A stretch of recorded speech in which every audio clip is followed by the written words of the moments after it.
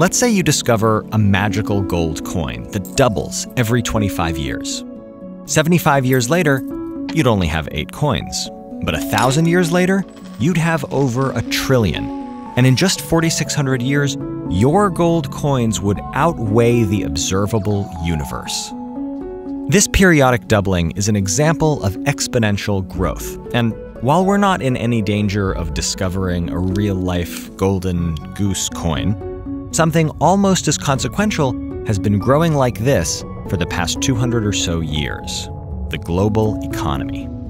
Many economists think that an eternally growing economy is necessary to keep improving people's lives, and that if the global economy stops growing, people would fight more over the fixed amount of value that exists rather than working to generate new value. And that raises the question, is infinite growth possible on a finite planet? We measure economic growth by tracking the total financial value of everything a country or the world produces and sells on the market. These products can help us meet basic needs or improve our individual and collective quality of life. But they also, crucially, take resources to invent, build, or maintain. For example, this smartphone. It's valuable in part because it contains aluminum, gallium, and silicon, all of which took energy and resources to mine, purify, and turn into a phone. It's also valuable because of all the effort that went into designing the hardware and writing the software. And it's also valuable because a guy in a black turtleneck got up on stage and told you it was. So how do we grow the total financial value of all things?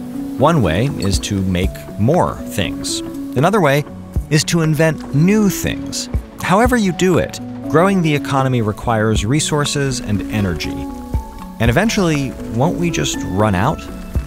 To answer this question, let's consider what goes into the economy and what comes out of it. Its inputs are labor, capital, which you can think of as money, and natural resources like water or energy. Its output is value. Over the past 200 years, economies have gotten exponentially more efficient at producing value.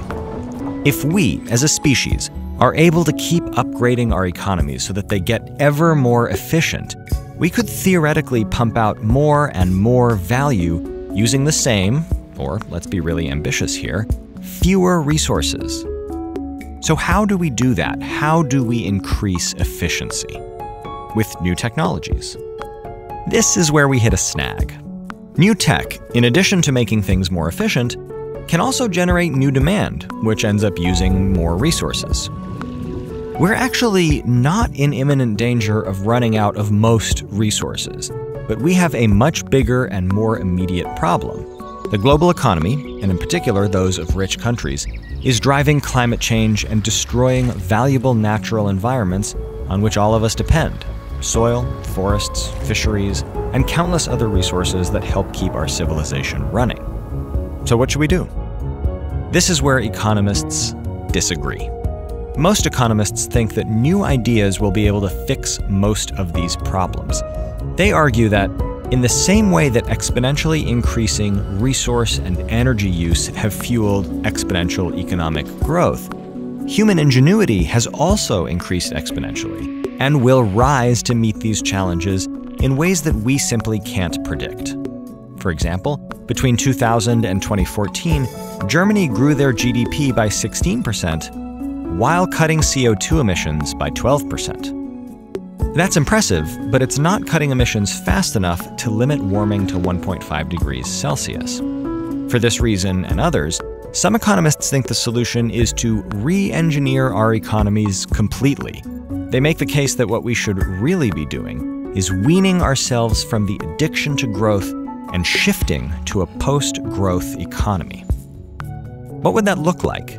A post-growth economy wouldn't assume that the economy should grow. Instead, it would require us to focus on improving what we really need, things like renewable energy, healthcare, and public transportation. To do that, post-growth economists suggest that rich countries should do things like guarantee living wages, reduce wealth and income inequality, and ensure universal access to public services like healthcare. In such an economy, people would be theoretically less dependent on their jobs to earn their living or get healthcare, so it might be more feasible to scale down production of things deemed less necessary. But this raises other questions. Who gets to define what's necessary? How would we resolve the inevitable disagreements? Could we really do away with entire industries?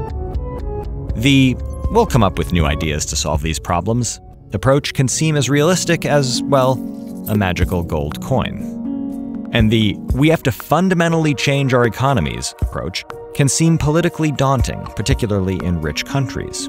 But one way or another, we have to find a way to benefit everyone while also taking care of our planet. We might even have to enlist help. Learn more about the role AI systems should and shouldn't play in our future with this video. Or continue to expand your understanding of economics on the World Economic Forum's YouTube channel.